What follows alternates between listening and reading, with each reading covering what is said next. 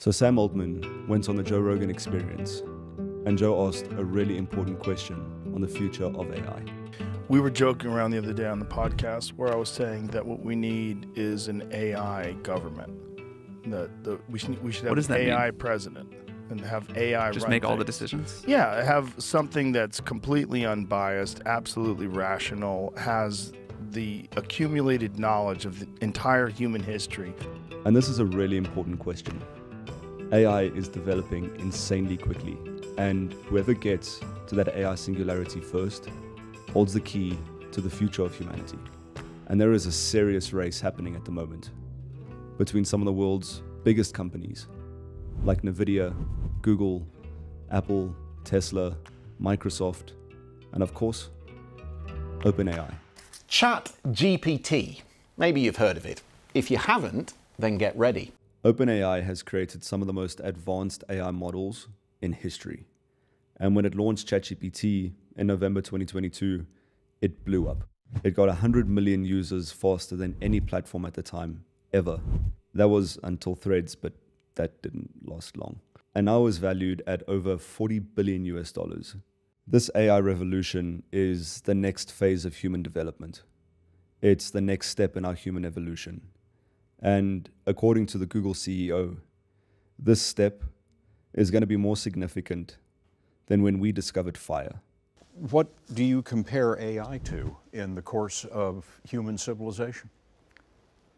You know, I've always thought of AI as the most profound technology humanity is working on, more profound than fire or electricity or anything that we have done in the past. As AI develops and the models in which they can train become more and more complicated, artificial intelligence is going to be able to learn about humanity from a completely different perspective. Take every book ever written from every perspective, mythology, fact, science. Artificial intelligence will be able to scrub through that, find common patterns, common stories, and understand the human history in a way we could never begin to understand it. It's going to understand every single philosophy and link that philosophy to the patterns that it finds in our own systems.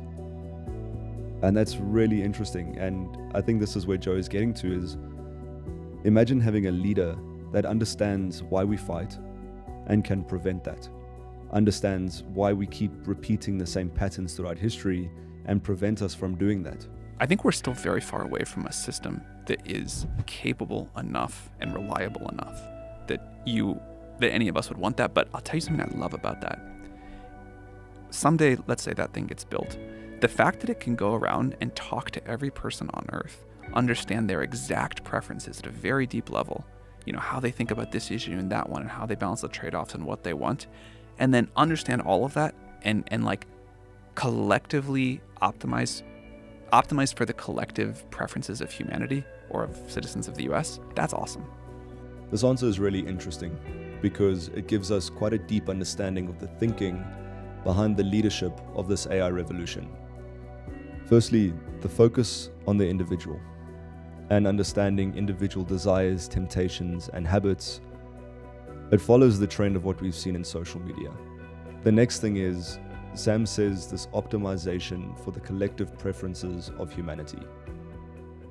And again, I can't help but think to what we've seen coming out about social media algorithms and how they influence our individual perception of the world. And one step further, how it goes to change our collective perception of events that are happening in our world. Joe put forward the question that could these AIs be used for governance? And I think Sam's response shows that that's not the intention. The intention is not for governance. The intention is for profit. Every time there is an era of like an Oklahoma land rush, people lose their minds. Right now, this is not a $1 trillion idea. This is probably a $10 trillion idea, what OpenAI is, okay? Artificial intelligence is going to be a $1 trillion industry. So, of course, there's a lot of incentive in developing more and more complex AIs that understand more and more about humanity, about what problems we can solve.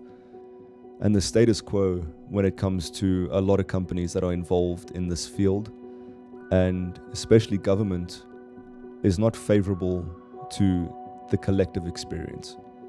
It's not favorable to evolving humanity. It's favorable for profit. As long as it's not co-opted, right? Our government currently is co-opted. That's for sure. We know for sure that our government is heavily influenced by special interests. If we could have an artificial intelligence government that has no influence, nothing has influence on it. What a fascinating idea. It's possible. And I think it might be the only way where you're going to get completely objective, the absolute most intelligent decision for virtually every problem, every dilemma that we face currently in society. At the end of the day, AI can be the perfect tool for humanity. It can open doors we've been trying to open for years, and open doors that we didn't even know existed. Breakthroughs in science, technology, medicine, governance, sociology, psychology. It's going to open up human thinking and the human experience to levels we could have never perceived before. And more importantly, it's going to help us understand the collective goal. It's going to look at humanity and human experience objectively and maybe figure out what is the meaning of life in a way that we could never even think of, which I think is amazing and it's exciting, and we should work towards that because things aren't going great right now. You know, we keep repeating the same mistakes, we do the same things, and at the end of the day, as much as we evolve, we keep tearing ourselves down. If we have something that can hold us accountable to working towards the collective goal, I think we should do it. And even if it doesn't go that far, artificial intelligence will change the way we live on Earth. At least it has that opportunity and that possibility, if used correctly. And right now, we're putting that if on people like Sam Altman, Elon Musk, Bill Gates. We're putting our future in their hands. And a lot of these people that come out with these revolutionary technologies, I don't think they look at the unintended outcomes or unintended consequences of what their products do. Take the social media industry. People like Mark Zuckerberg and Jack Dorsey have created amazing products, but these products have been used for manipulation, for individualization, for political conflict, to separate ideologies, to suppress and push certain information that favors certain people. Like, we know that this is happening. And the same people are creating the next programs. It's really concerning that the interests that have gone into social media are the same interests going into AI. And it doesn't speak for all AI, but at the end of the day, the people leading the charge are funded by the same people that have funded social media. And that for me is concerning, because when it comes to social media, we really quickly sign away any of our rights, and we just use the platform because it's going to give us that dopamine. We're going to be connected to our friends, and it's something that we can't be left out of. And I don't think the AI apocalypse is going to be some Terminator thing.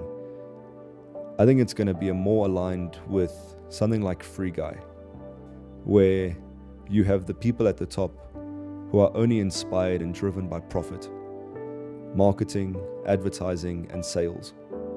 And they're going to use our individual primal instincts to drive more profit.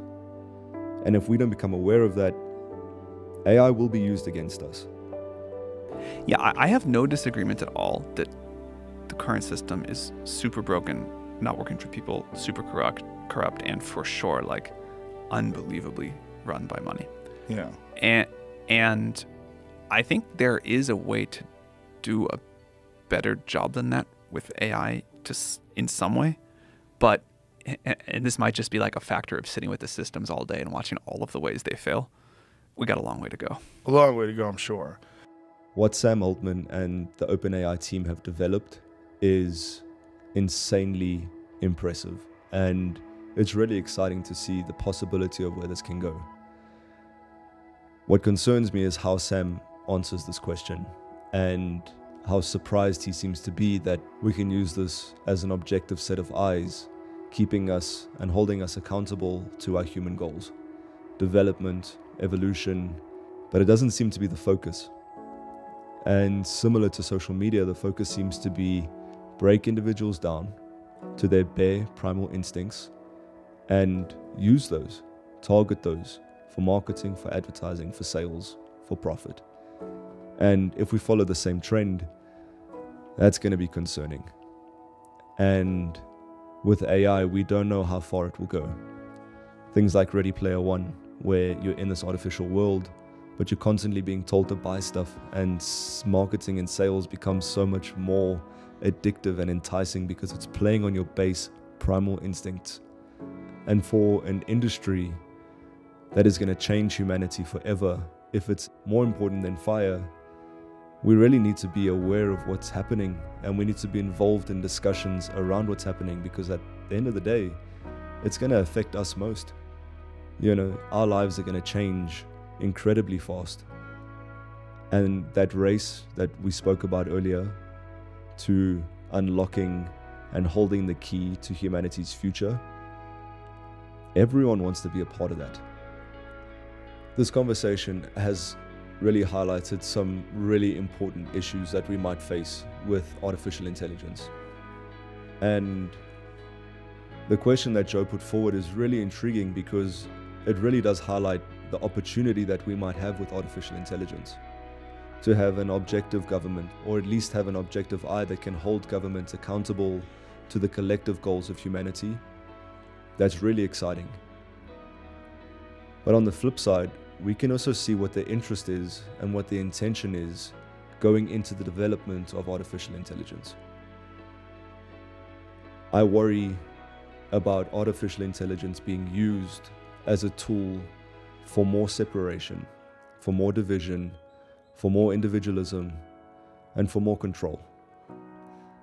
If we don't have the conversations about what our AI future might look like, we might get swept up. And by the time we realize, it'll be too late. You know, what makes us unique is our individual perspectives, but how we can bring those individual perspectives to the group. If that is stopped and we're living in our own individualistic worlds, like, what is the goal? I think it's going to be a great thing, but I think it's not going to be all a great thing. And that is where I think that's where all of the complexity comes in for people. It's not this like clean story of we're going to do this and it's all going to be great. It's We're going to do this, it's going to be net great, but it's going to be like a technological revolution. It's going to be a societal revolution. And those always come with change. And even if it's like net wonderful, you know, there's things we're going to lose along the way. If you guys are enjoying this conversation and you want to hear stuff like this, please subscribe, hit the like button, and let's see what we can do with some good conversations. I'm going to link the Joe Rogan podcast with Sam Altman down below, as well as a shorter snippet that Joe Rogan's cut and put on his YouTube. We also have our X page down below, and if you want to join the conversation, if you want to join the community, hit us there where we can chat, we can speak about things, and we can share news about what's going on in the world. Have a lovely day, enjoy it, and we'll see you in the next one.